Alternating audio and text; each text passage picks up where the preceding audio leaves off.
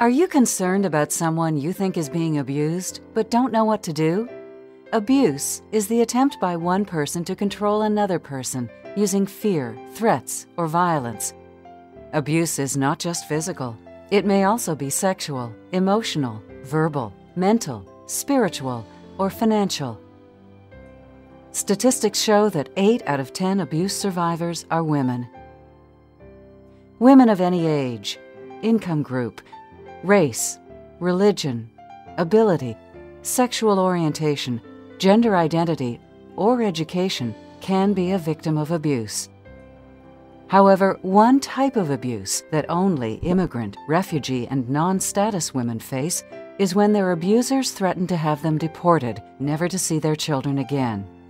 The women may fear that if they report the abuse, their status in Canada will be at risk.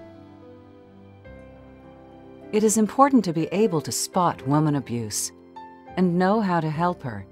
The key is to recognize, respond, and refer. First, you need to recognize signs of woman abuse.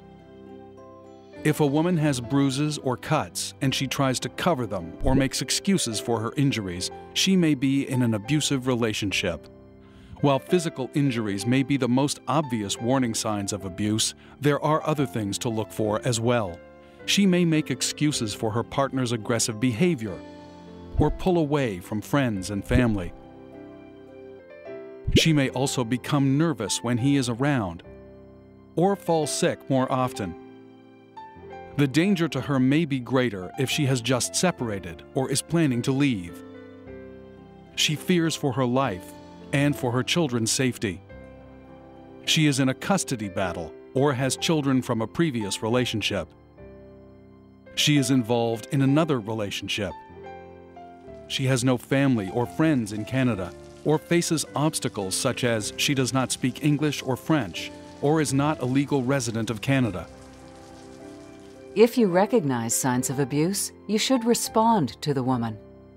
One important thing to remember is to make sure to talk to her when she is alone. Tell her that you are worried about her and that what is happening is not her fault. If she is thinking about leaving the abuser, talk to a local agency that supports women fleeing violence about how she can make a safety plan. Leaving an abusive situation is one of the most dangerous times for her, so it is important to have support.